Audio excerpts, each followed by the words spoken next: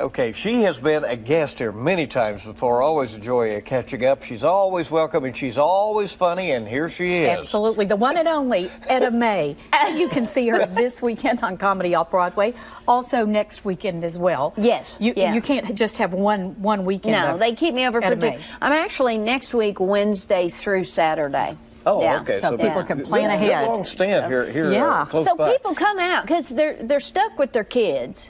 Well, yeah. What do you think about all this snow? No. I gotta confess. You know, today's media day, so I've been doing radio stations in the morning. So I drop the kids off to school, and and then I'm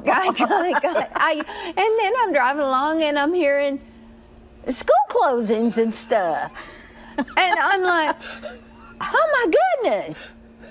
My children are, you know, and they're calling me, and they won't open the doors. And I said, just take shelter. I've got stuff to do. It was a free day for you, huh? Yeah, don't have a snowball fight. You know, it's like, okay, when we were kids, we wouldn't have said, we'd be making snow angels and playing having fun and having a good time. Absolutely. But oh no, they're like little snowflakes that will melt, but my son, who drives, when he does drive, he's totaled 4 cars.